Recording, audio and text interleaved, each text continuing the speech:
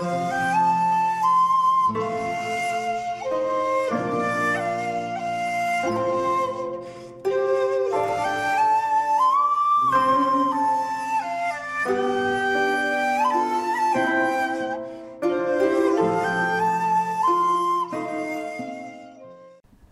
there, this is Solitary Ronin from Solitary Ronin Films, and welcome to another episode of Filmstock.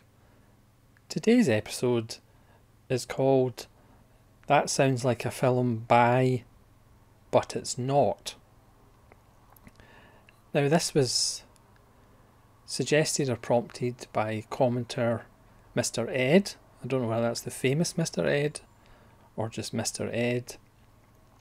On my boutique label battle video for Mate One, Mr. Ed mentioned that the Milagro Beanfield War was the most John Sayles film that wasn't written or directed by John Sayles. So I've made a little list of films that you maybe think were directed by somebody other than who they were directed by, if that makes any sense. Now obviously I have all these films in my collection. This is just a bit of fun. I'm not complaining about who directed these films because the films are all fantastic. But when I think of these films, perhaps another director pops into my head. And this is a game that you can all play at home if you think of films that seem to be right up a director's alley, but they didn't actually direct it. So as Mr. Ed suggested, the Milagro Beanfield War is a completely John Sayles type film, even though it's directed by Robert Redford and has nothing to do with John Sayles. The story of a small farming community fighting back against oppressive land developers. It's got an all-star cast. Sonia Braga, John Hurd, Daniel Stern, Chick Ventura, Melanie Griffith, Christopher Walken, Ruben Blades. It has several characters who are well written and their stories interlink with each other. It's beautifully shot. It is almost whimsical. There's a kind of fairy tale element to it as well. And it would be a fitting film in the John Sayles canon, except it's not a John Sayles film, directed by Robert Redford. It's probably my favourite Robert Redford, perhaps that or Quiz Show. So I think that was a brilliant choice by Mr. Ed. The following choices probably aren't going to be as good as the Milagro Beanfield War, but I'm going to go through them and try and explain myself. Again, this is just a bit of fun. This is not to be taken too seriously. Again, I'm not knocking the director of the film. But again, this is really an exercise to jog everybody's memory out there, and I would quite like to see your suggestions in the comments below. So the next one, again, it's a fairly obvious one. I know you're not supposed to talk about Woody Allen, but Woody Allen's Play It Again Sam, which is completely a Woody Allen film, written by Woody Allen, starring Woody Allen, but directed by Herbert Ross. This was pretty much because it was shot on the West Coast, and Woody Allen hates the West Coast, so he didn't want to direct it. I think there was issues with West Coast crews, so he got Herbert Ross, who co-wrote some of his early work, to direct it, but that's completely a Woody Allen film, just not directed by Woody Allen. Next is a film that stars, or two films that star Max von Sydow and Liv Ullmann as Swedes who moved to America. It's in two parts. One is 191 minutes long and the other one is 202 minutes long. And of course that's Ingmar Bergman's The Immigrants in the New Land, except it wasn't directed by Ingmar Bergman. It was directed by Jan Troell. Again, these are two wonderful films, and again, this is not knocking Jan Troell, but it sounds like it's an Ingmar Bergman film, or two films. The Emigrants and The New Land, made in 1971 and 1972, based on huge novels, both in reputation and size, in Sweden. Full of nature and the struggle. The trip across the ocean seems to go on forever, not just for the audience, but the actual participants. Not everybody makes it. They are two difficult films, but once you get into the kind of rhythm of them, they become quite fascinating, and everyday tasks become quite fascinating. So, I mean, you've got two Bergman heavyweights. Obviously, they made other films that weren't just in Bergman films. But they're two films by Jan Troell, who I haven't seen any of his other films. But they sound a little bit like Bergman. Again, it's just a bit of fun. So obviously, 1985, To Live and Die in LA, the Michael Mann film that's not a Michael Mann film. It's co-written and directed by William Friedkin. Obviously it has William Peterson, who a year later would be in The Almighty Manhunter. It uses LA locations the way Mann uses LA locations, as far as we see parts of LA we've never seen before. It has an 80s score. It's about intense people, Willem Dafoe and John Pankow and William Peterson, being very intense and moody. So it's kind of like a Michael Mann film, but directed by William Friedkin. Again, I'm not knocking Willy Boy, but it almost seems like a Michael Mann film. Next is a really obvious one. Glengarry Glen Ross, written by David Mamet, based on his Pulitzer Prize winning play, and directed by James Foley, not David Mamet. James Foley does a really good job though. I mean, it's one of my favourite films of all time. It's the only film that I had on audio tape that I would listen to the cassette just for the dialogue. I'm that sad.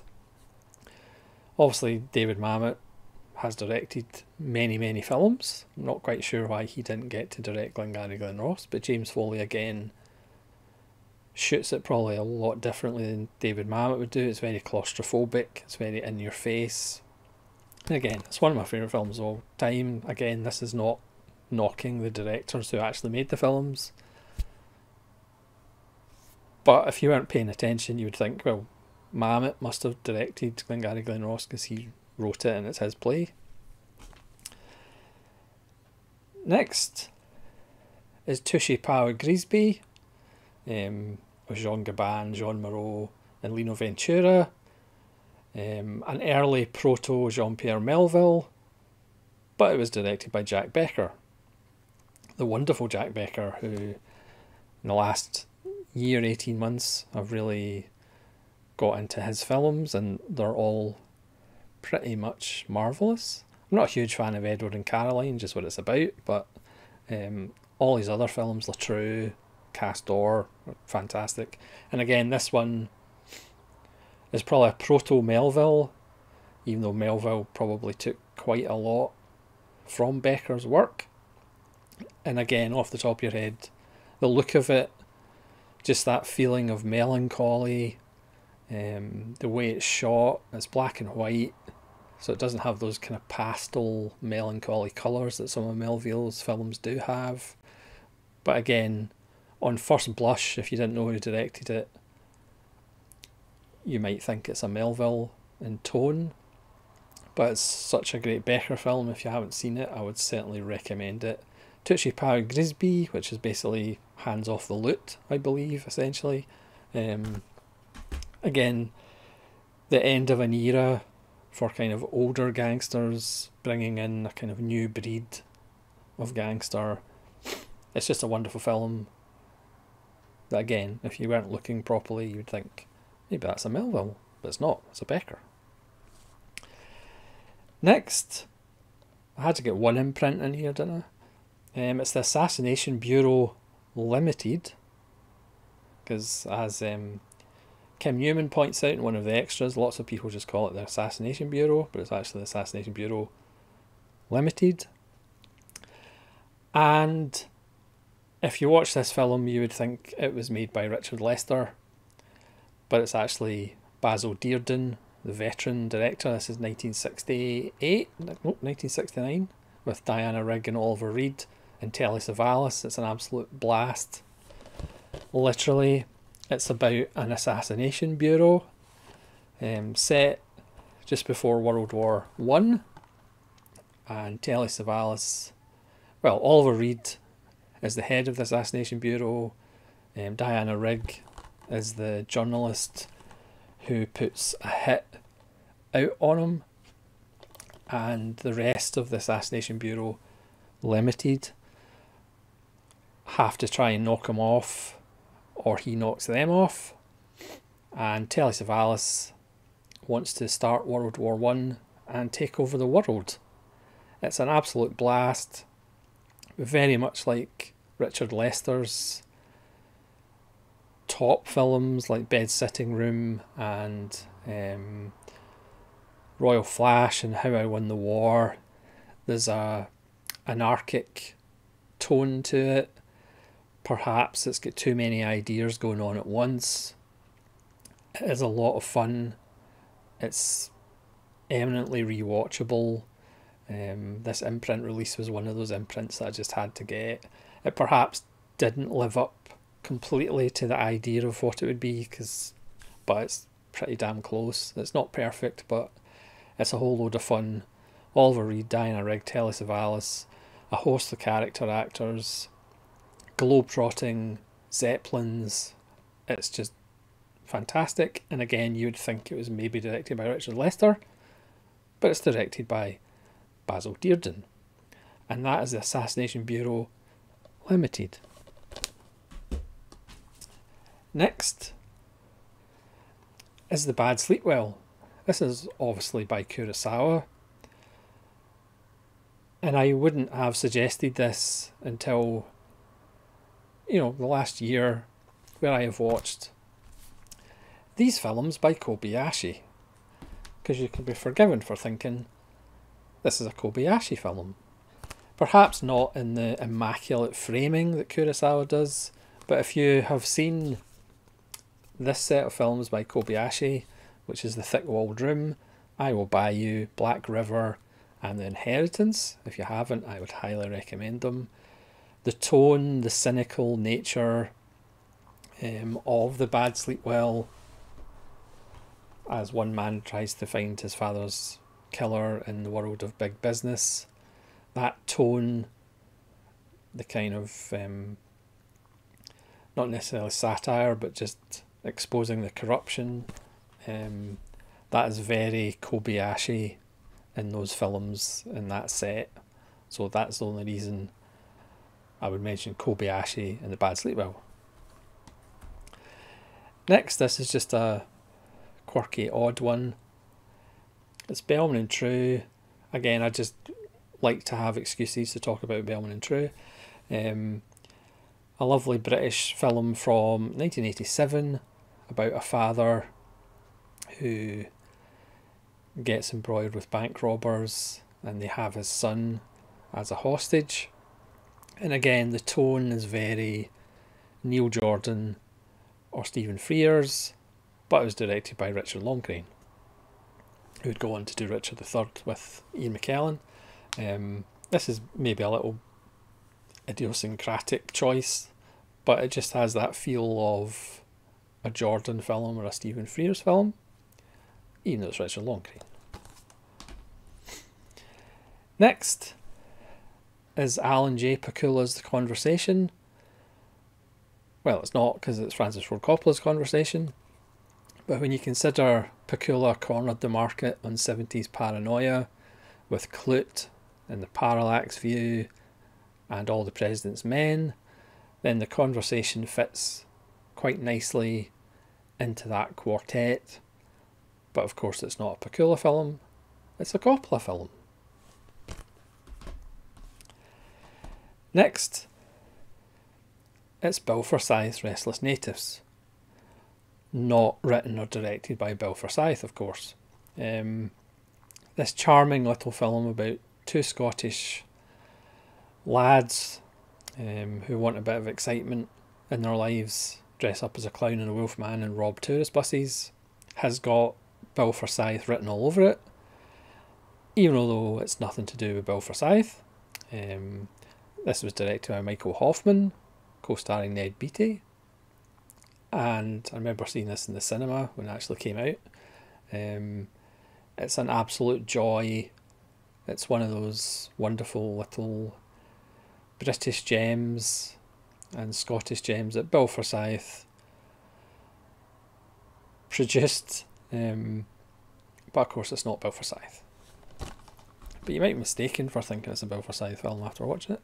Now this one is just a bit of silliness, because I know somebody, when this film is brought up, says, Dune, that film directed by David Lean. So obviously this is not a kind of film directed by David Lean, but I just bring it up because I know somebody who always says that's directed by David Lean, not David Lynch. David Lean's Dune, obviously, this one's about an hour and 20 minutes? An hour and 25 minutes? Obviously, David Lean's Dune would have been 4 hours long. Maybe we should have seen that, I don't know. But that's just a personal one. Next is Andrew Niccol's Gattaca, which, if you look at it in an odd light, could have been David Cronenberg's Gattaca, about genetics, about being valid or invalid, lots of nice tech, it sounds nice, it looks wonderful, it's a film of ideas that I think is really underrated. And again, written and directed by Andrew Niccol, but in a certain light, if you had certain, if you were imbibing of certain things, you could maybe go, that might be a David Cronenberg film. Again, just a bit of fun. Next is Attack, with Jack Palance and Lee Marvin, directed by Robert Aldridge, but it really feels like a Sam Fuller. I mean, Jack Palance threatens to ram hand grenades down people's throats and pull the pin. Lee Marvin is just on top form. Robert Aldridge is fantastic, but the film does have a feel of a Samuel Fuller film. But again, it's a wonderful film by Aldridge, but it's just got a little bit of Fuller sensibility and slight oddness that was kind of his trademark. But it's an absolutely fantastic little war film for like zero budget. Palance and Eddie Albert and Lee Marvin are absolutely fantastic. And then finally, truly just for a bit of fun, I mean, I have kind of suggested in these alternate universes that the other filmmakers made these films, they are all working around the same time, so it's not as if I'm saying Charlie Chaplin would direct a film from 2020 or something. But this one, I'm being deliberately facetious. So this is Ed Wood's The Happening, made in 2008. It might actually be Ed Wood's finest film, even though it's apparently directed by M. Night Shyamalan. One of the most bizarre acting, not just by like one person, by the whole cast.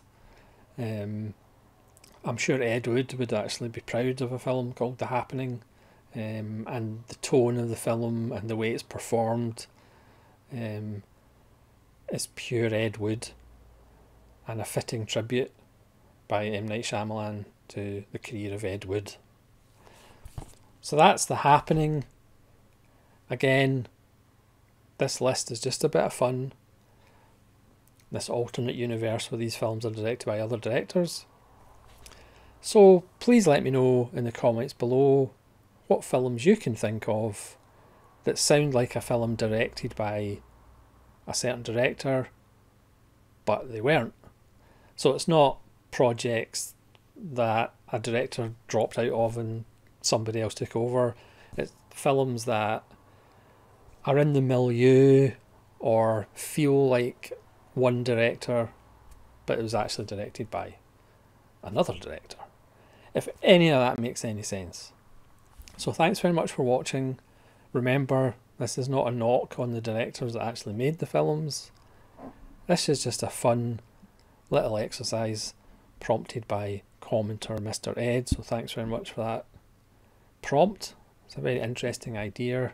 Obviously I haven't done the exercise very well, and I'm sure people out there will do it much better than me, and I would like to see them in the comments, please. Thanks very much for watching this episode of Filmstock. Hopefully you'll join me again for more rambling nonsense. This is Solitary Ronan from Solitary Ronan Films, saying farewell.